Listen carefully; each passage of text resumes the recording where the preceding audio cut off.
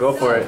Today I will be presenting Gabriel G Marquez and like his life. Jeez. So, just to put, although I know Taj already kind of did somewhat of a history. I don't know. I went to the washroom anyways. Anyways,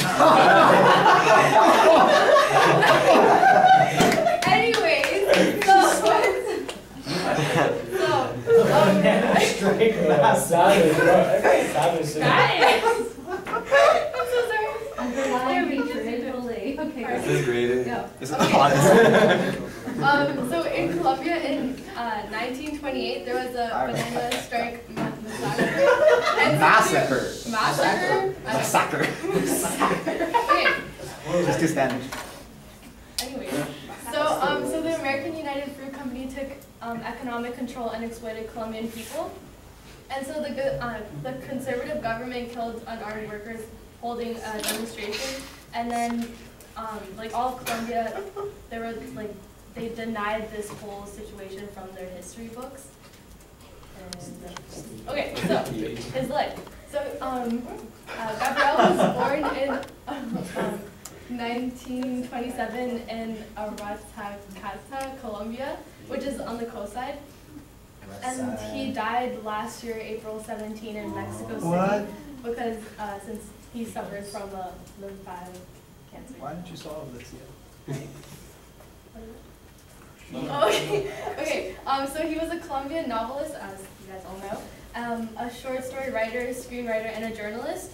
And he was one of the like most known writers of magic realism. So his childhood. So he was the oldest of 12 children, and he lived with his maternal grandparents until he was 8, since his grandparents didn't agree with his parents' marriage for political and military reasons. So he was highly influenced by them since he spent most of his childhood with them. So his grandma was a storyteller, and she was superstitious, and she gave him a lot of like knowledge on his background and all. And she often talked about dead ancestors and ghosts, and this made kind of like this affected him because it gave him like blurred lines between the living and the dead. And his grandfather, he had a military career, and he fought in at least 2 of the Colombian civil wars. And during when Gabriel was with his grandfather, he would often tell stories about the battle and conflict that he had, which captured his imagination. And he was Gabriel's closest bond. So. But however, when he was 8 years old, his grandfather died, and his grandmother was going blind, so he had to go back and live with his parents and siblings, which he barely knew, and secretly. So his education. So he was a bright pupil. He won scholarships to complete his secondary education at a university or college, and he was sent to a college and studied law. But then his studies were broken because he wanted to become a journalist. So he began to reading Kafka. He actually read Les Metamorphoses, which we read recently in French, and he started publishing his first short stories in the leading liberal newspapers. So his literary career was sparked by the long period of political violence and repression known in Colombia as la violencia, so like the violence. So just like a little side note. So there was, during this time, a period the liberal leader was assassinated, and which initiated 20 years of social like war kind of, and a bunch of Colombians were killed. Conservatives were what? 150. I mean, yeah, 1,000 Colombians were killed, and the conservatives terrorized liberal voters and murdered them. So this affected Garcia a lot, since he was from the coast, and the coast were the liberals. And his religion, I didn't really find much information, but since Colombia is often really Catholic, I'm guessing he was raised in a Catholic. He was raised in a Catholic environment. Do you know what Jesuit is? Okay. Jesuit for Jewish. No, Jesuit is Catholic. Did I snap? Stop stopping. Sorry, I started. during That's awesome. during his middle years, he lived in a brothel. Is that how you know? Yeah. So he was friends with and taken care of by prostitutes, and he, like as you can see in the book, he portrays them as like favorably. So like in the novel, I'm pretty sure there's like a brothel where he goes to Paul. And so he lived and worked in many countries such as France, Cuba, Mexico, England, and the United States, where he often did mostly journalism. So his writing, he said that his stories came from an image and not an idea. And he published the Chronicle of the Death Foretold in 1981, and supposedly Castro helped him edit it because they were friends. So he won a Nobel Prize for Literature the year after, and he's known for his magical realism, and those are two of his most famous novels, 100 Years of Solitude and Love in the Time of Cholera. I don't know. Is that the disease? Yeah, it is a disease. It is a disease, yes. All right. What's death? Chronicle of a Death Foretold. Anyway,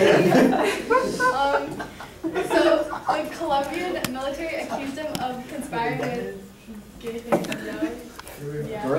and Gorillas. Gorillas, yeah. Why'd you know your monkeys? And he was forced to seek asylum. Asylum. I don't really know this word. Anyways, at the Mexican embassy in Bogota. So he, and that's like later on he published the book, The Chronicle of the Death Foretold. So after he wrote it, he received a lot of money, and he used that money to start a daily newspaper in Colombia. El otro. Yeah. What's that mean? The other one. Anyways, he uses many of like events and characters from his real life and integrates them into his novel. So for example, Mercedes Barcha, his wife, was the narrator's young wife, and when he was younger, he proposed to her when she was 13, and then after she declined, and he went to go travel and all, and then he came back and he re-proposed, and she said yes, and that's kind of the same. So the narrator even says that he proposed to her as soon as she finished primary school in the book. Luisa Santiago, his mother is named after, or he includes her in the story as the mother of the narrator in the book. And his brother, Luis Enrique, is also in the book, and he has a sister who's a nun, just like the narrator's sister. And just some awards. Can you go back? I'm gonna say just some awards. It was a Nobel Prize. What happened? Where is in a brothel when she was it? Chronicle of the Diet. Diet? No. Of Blood. What about diet? Wait, who's published Chronicle? Yeah. Obliged. Margot, Is that where you came back to? I think Basher. Snowden wrote this. Say, are you struggling? Chronicle of the Death Foretold. Oh yeah, I'm good. Thank you. Proceed. And then which one? I'll put a bio. Why does everyone put arrows? I hate arrows. Yeah, what are Okay, well, that's David nonsense. So shit. Hey, focus, people! Yeah, David. It was on tape. Anyways, so he had close relationships with many like big figures like Castro, François Mitterrand, which was the president of France. Okay. And Felipe Gonzalez and Bill Clinton, which made his life an unusually rich and illuminating story. And he was the first writer from a third world country to attain such universal acclamation, and he obtained a lot of success, and which wasn't really usual from those type of countries. And so just quick questions. So I know that was really necessary. I meant to do that. To what extent did Marquez's grandparents might have had an influence on his writing? And if I'm judging. Anyways, You don't. Like on his story writing skills or just the actual story? like his storytelling skills and Gosh, that would be good. Well, like as far as his skills go, I mean, if both his grandmother and grandfather like really were into that storytelling thing, that probably stimulated like his love. for making and writing short stories. So I could see where that kind of came out of things. Yeah. Yeah. You said that his grandma helped him with that, the idea of like culture and things like that. So it's probably those things that he used with his novels and his poetry. So it's that way.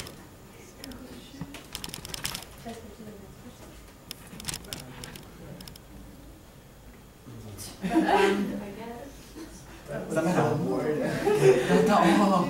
Your discussions are very lackluster today, people. Yeah, that's your fault. Of course. To say that. I think I'm making books at attackers. Okay, so do you believe that his background had a strong influence on his writing itself? His background. I mean, the Lots of influence. background influences. Think about his background and how does it affect his story. Didn't he like pretend that he lived through this? Well, his Well, this is his ability. Yeah, like when he went to the Bravo, like how he got raised like prostitute and stuff, like he did that like a good thing that he was so kind. Was taken care of. Is that right? Okay, Is that right? so like that gives me like a good image of those people, which like usually have a bad image in society.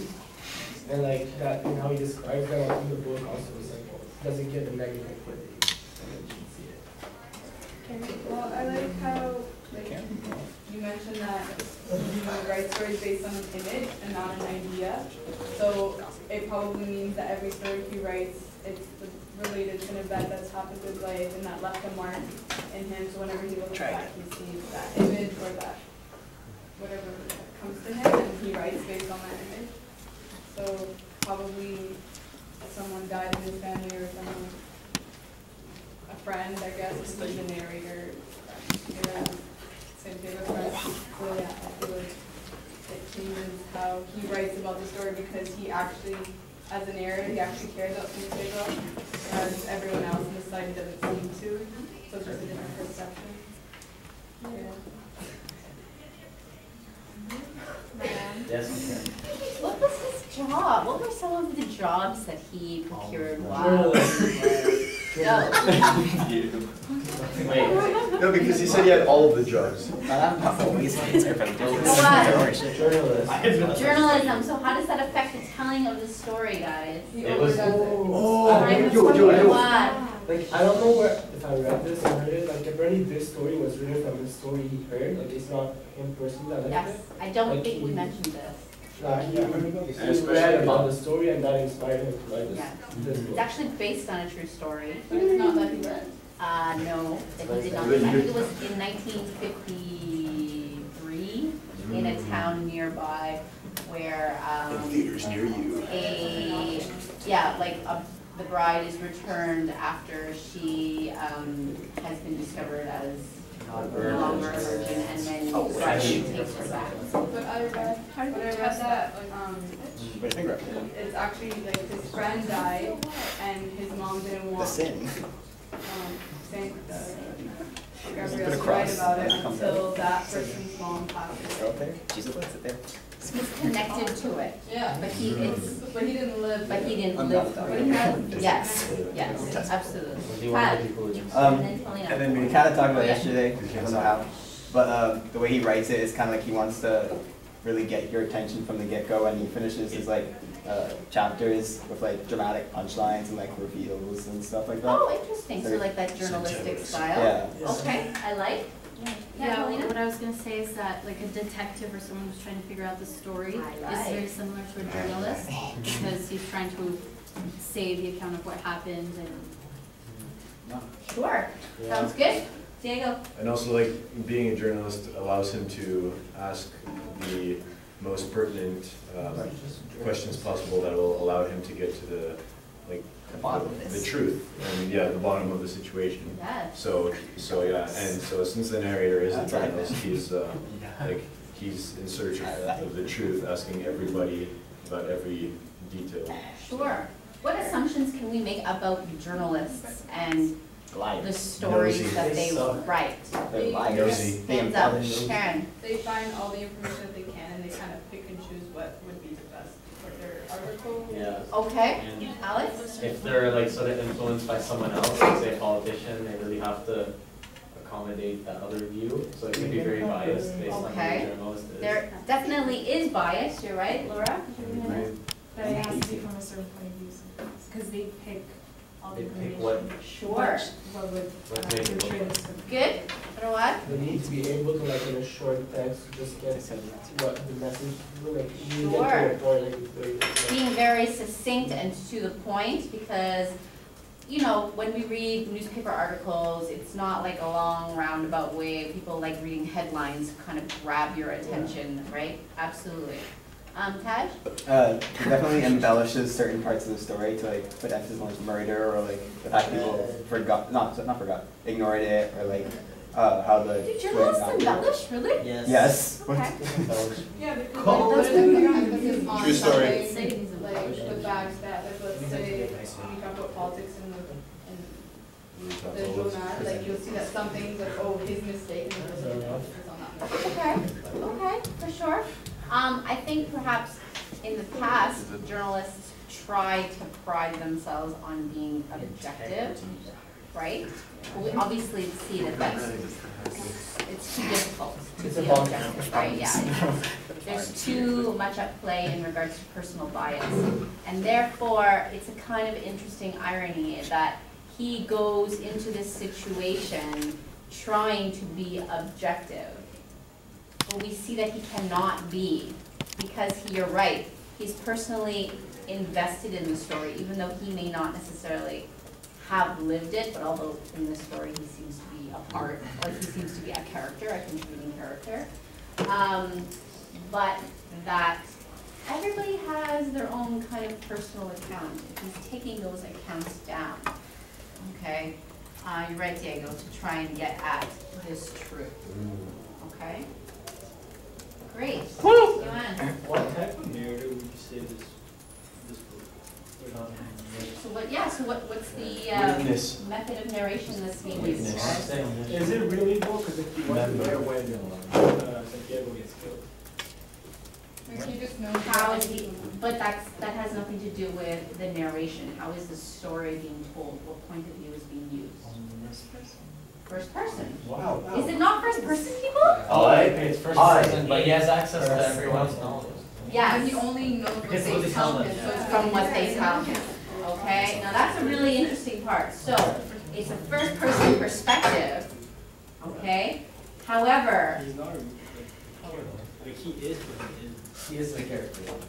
Like he is a character, but he's not present. Is it like he's reading? His character is being the narrator. Like character. Pretty that's sure what he is. it's Yeah, He's the the narrator. the narrator doesn't Doesn't have impact to on the participate He's not in the physical, is he a action of the physical story. person?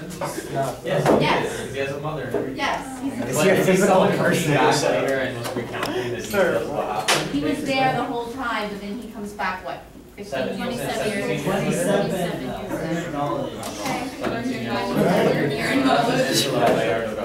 We're in your knowledge. It would be your They spot. got He goes back and Your then knowledge. get all of them. 17 years. Yeah, that's why Angela, they get back together sometime. They don't, Not there's get no back, but implication they- that they get back. They don't get back like But they exchange a bunch of letters and stuff. No, No, she only. he brings back all of the letters that she had sent to him unopened. David. She does not